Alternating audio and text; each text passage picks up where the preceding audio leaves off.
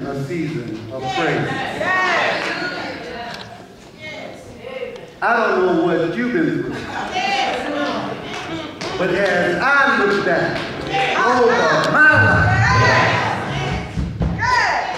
and I think things over, I can truly say that I've been blessed. I have my testimony. Anybody got a testimony? Anybody look back over their life and can truly say that you've been blessed and you got a testimony for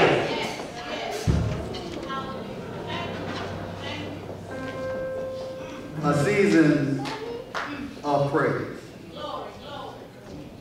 A season of praise.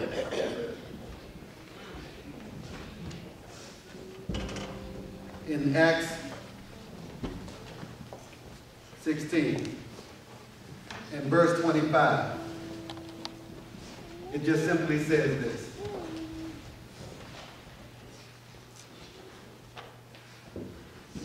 And at midnight, Paul and Silas prayed and sang praises unto God, and the prisoners heard them. At midnight,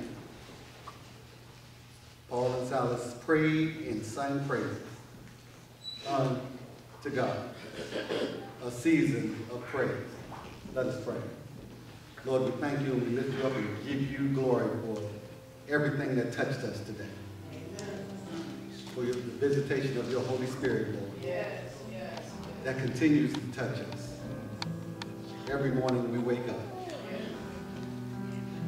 And we only wake up because we know that we're blessed by the best. And that you know. So as we listen to this message, through this vessel that you chose for this morning, we ask that you would speak.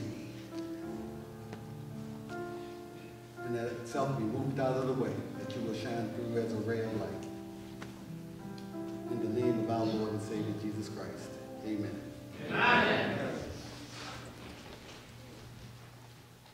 16:25 in Acts, it says, at midnight, Paul and Silas prayed, sang, had a praise party in jail.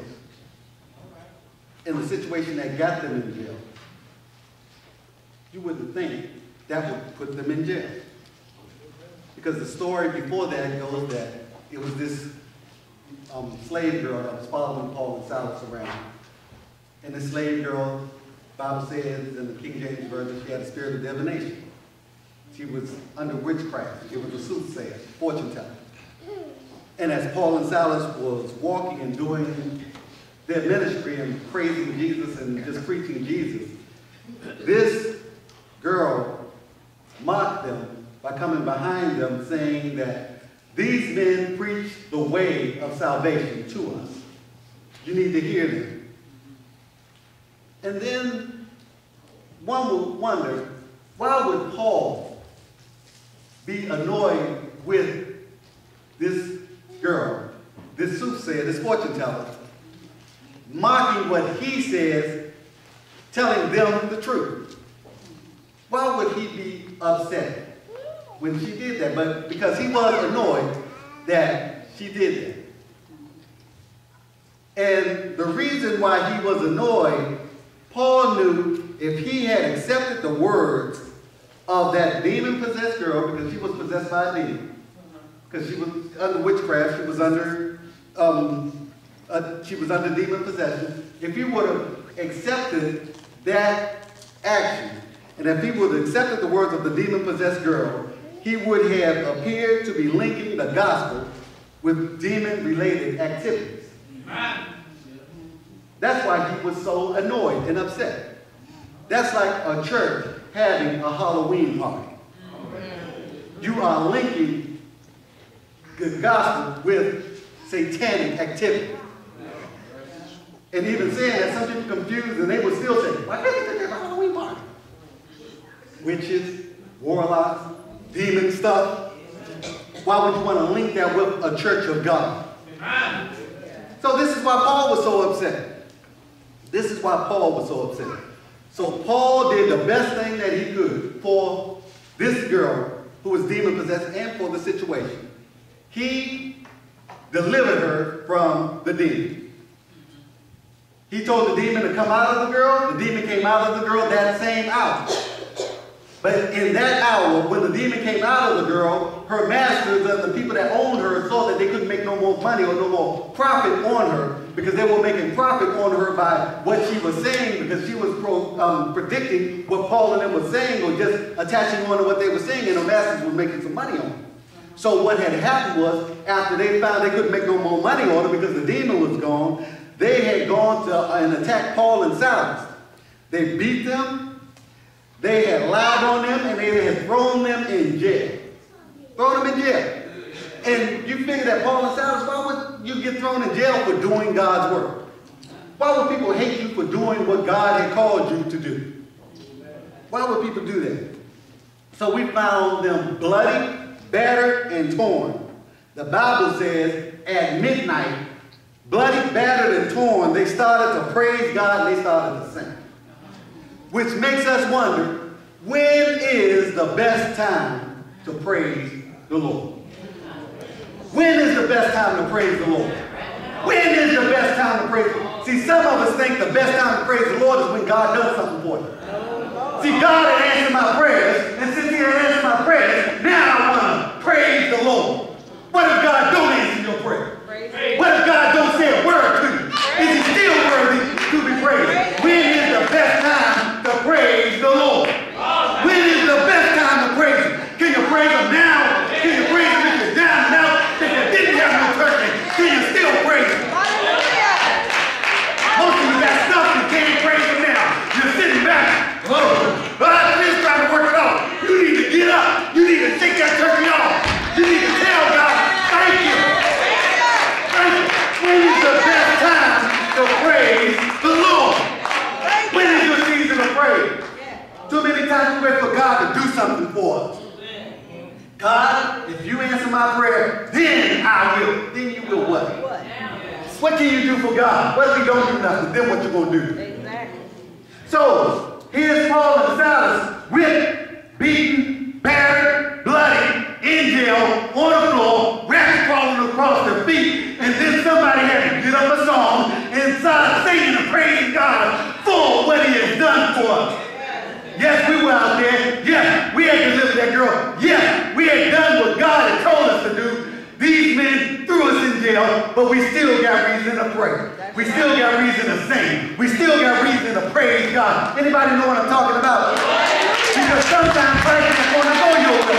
Sometimes people are not going to do what you think. Sometimes people are just not going to do what you say. Can you still praise the Lord anyhow? Can you still praise him anyway? So when is the best time to praise the Lord? See, we need to get out of this mindset, if you do for me, then I'll do for you. You know, because when we get like that, sometimes people get mad. They get mad, they don't want to deal with you no more. You know what? Somebody should be able to make you mad. You can just say, I can praise the Lord anyhow. People get mad, don't come to church. Well, they didn't give me a phone call. They didn't write me a letter. They didn't send me a postcard. And you know what? Are you coming here because of people or because you're coming to praise God? When's the best time to praise the Lord? You know, more times than that, people focus on all that is wrong. People always focus on all that is wrong with the world. People always run to the negative stuff. People run to the gossip, run to the backbiting, always run to the negative stuff. You know, when we should be focusing on all that is right with God and in God and in our Lord and Savior Jesus Christ. Because focusing on what's in Jesus Christ is much better than focusing on everything that was wrong. When we focus on what's in Jesus, we'll always want to praise God. We'll always want to just tell him thank you. All that is right with God, that's what we need to focus on. So this is our Lord's season of praise right now. And this season, you know, I want to, challenge all of us to focus on what's right in Jesus. You can always find something wrong. Don't take you 2 seconds. You can always find something wrong. You ever been around somebody that's always negative? You hang around somebody now that's always negative?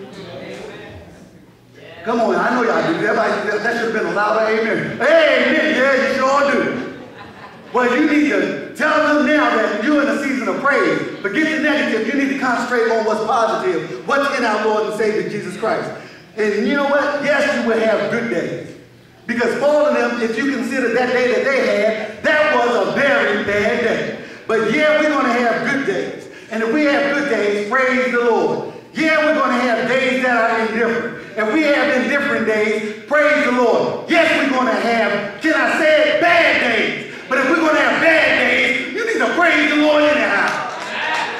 You need to praise the Lord because he's worthy to be praised. So praise takes everything negative out of life. Because we're going to have good days, we're going to have bad days, we're going to have days that we say, I don't know.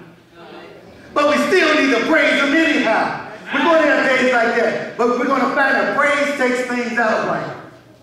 Praise takes things out of life. What does praise take out of life? Praise takes fear out of life. You ever been fearful? You can't be fearful and praise at the same time.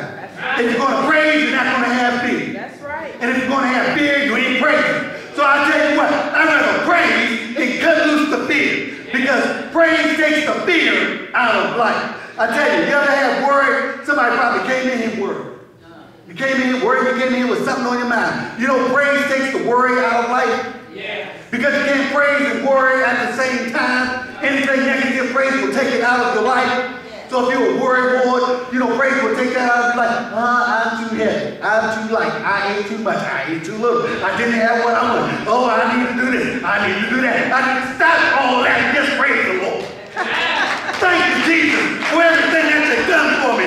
You can't thank Jesus and worry about all that mess all at the same time. Hey, you ever been in stress? Praise takes stress out. You don't got to be stressed out if you praise. You know, you feel stress coming on, all you got to do is thank you, Jesus. Thank you, Jesus will knock out stress in a minute. Don't got to run to the cabinet and get no pills or nothing. Don't got to get Tylenol 5, 6, or 7. All you need to do is just say thank you, Jesus. If you thank Jesus, Jesus will take all that stress away. Oh, yeah, you can lay back and say, thank you, Lord.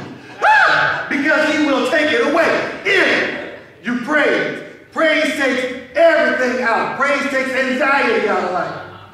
If you're all anxious and always trying to wonder, what is this happening? What is that? You can't praise and do all that jittering all at the same time. You praise Lord, anxiety will go. Because anxiety can't operate with praise. None of these things can at the same time. Hey, anybody got drama? Can't people have drama at the same time? And look, all of these things, I think, they are addictions. We always look at drugs and alcohol addictions. These are addictions too. Because some people can't live without this stuff. Some people can't live without fear, worry, stress, anxiety, or drama. Some people, that's why soap operas are $1 billion business. People can't live without the drama. That's why Tyler Perry made it so big. Everybody goes to see Tyler Perry. Everybody wants to see Madea pull out a gun. Because they like the drama. Because it's addictive. But you don't have to have it in your life. It might be entertaining, but you don't. It's entertaining when it's on stage, but when it's in your life, it ain't funny. So you don't have to have the drama. All you got to do is praise the Lord. The praise of God will get the drama out of your life. It will get the drama out of your life, and it will push you to something more productive, something that you need to do, something that God is calling you to do. So hey, praise takes drama out of life. If you ever had conflict, look, if you lived, you had conflict, if you wanted it or not. Praise will take conflict out of your life. Praise will knock it right on out. You got trouble with somebody, all you have to do is praise the Lord. God will take care of it before you even get there. Because sometimes when you're in conflict, if you praise God, God will handle the conflict before you're there. You know, Jesus said, how do you handle it? Jesus said, well, when you're in conflict, he said in his word, you don't have to even think about what you said. All you got to do is give it to the Lord. God will give you the words what to say when you get to the spot. But sometimes, you know, we try to handle conflict ourselves. And you know how we handle conflict. Everybody knows how we handle conflict. Well, if he say this, then I'm going to say that. And if he say that, then I'm going to say this. And if he say that, then I'm going to say this. And if he say that, then I'm going to say this. And I'm saying, yeah, then I'm going to say this. Isn't that how we handle it? And instead of looking in the mirror to praise, you're looking in the mirror to find out. Look, remember earlier I said we look in the mirror, we see a miracle. We practice how we're going to argue. Then you look in the mirror, you look at me, you turn your lips and you like,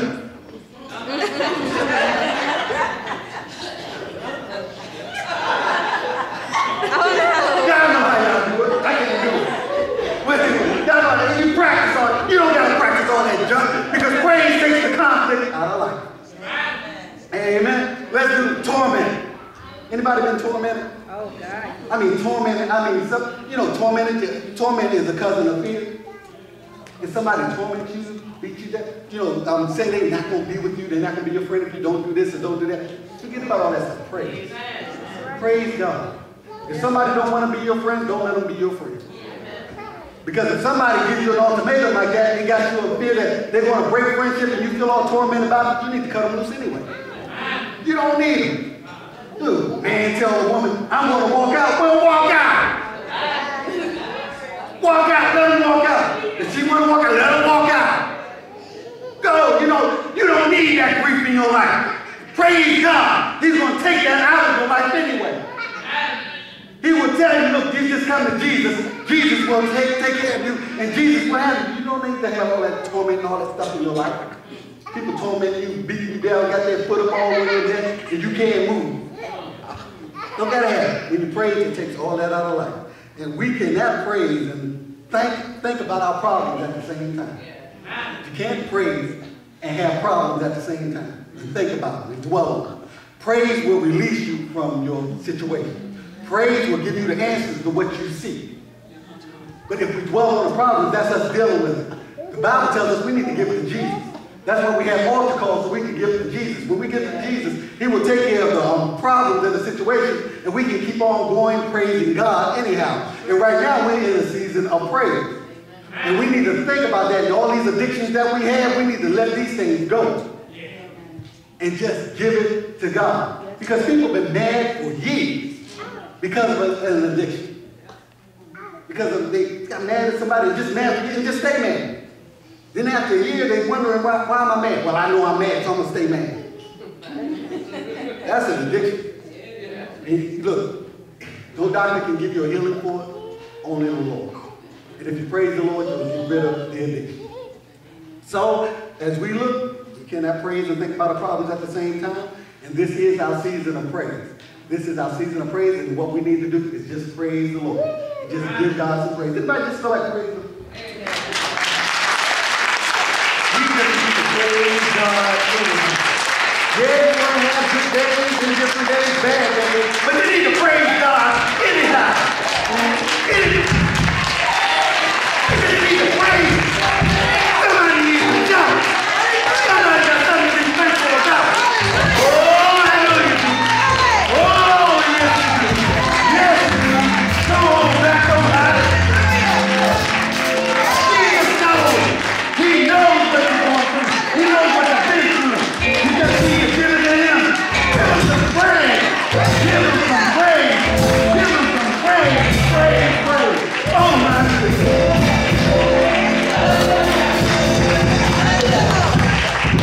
Oh, yeah. Make you want to dance, dance, dance. Dance, dance, dance. All night. I'm telling you, we can praise the Lord. We can praise the Lord. So we all need to give it to him. Step out of this place and praise him up. You're going to feel a whole lot better. I know you will. Let's pray. Lord, we just thank you. We thank you because you're worthy to be thanked and you're worthy to be lifted up. And we just lift you up in this season, your season of praise. And as we lift you up in your season of praise, Lord, we release the addictions that we may have in life. Knowing that you will take everything, Lord, that we have. And as you take everything that we have, Lord, our addictions, we're going to just glorify you. Because as we thank you, Lord, we will be and do the mission that you have assigned for us to do. And that is to bless men, women, boys and girls everywhere. And let them know that they do have a Savior. And he is alive. And his name is Jesus. So we thank you for putting this service together all all just for us. And we give you God glory and honor in the meaning and might, in the name of the name above all names, the name of Jesus. He's done all of this just for me, just for you. And as he's done all of this, and as he's done this for you, you may be here today, and you may not know Jesus Christ as your personal Lord and Savior. If you don't know him as your personal Lord and Savior, you don't know if you died this day that you will have a right to heaven. Now is your time.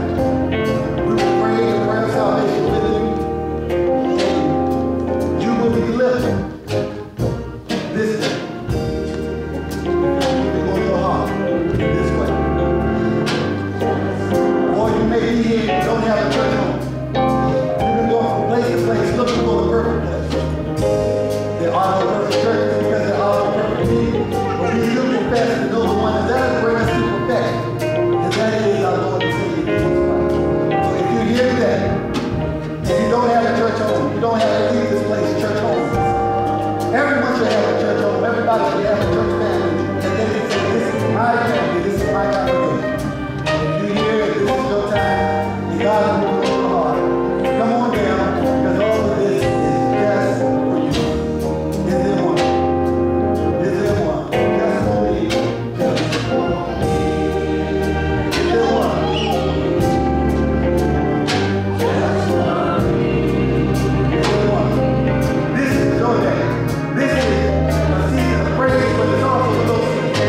Right now, you don't have a church home. You don't have a church home anymore. Now is the time. If you don't know your dad, now is the time. Is there one? Is there one?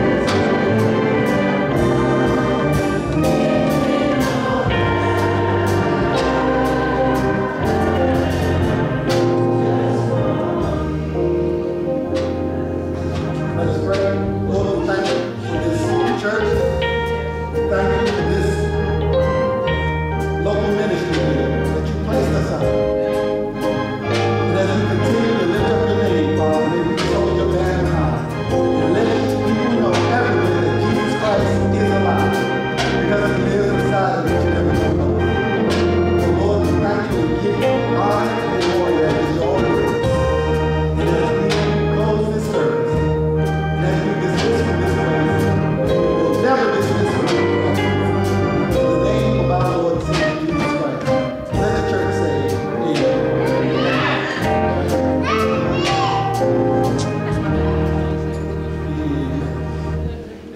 As we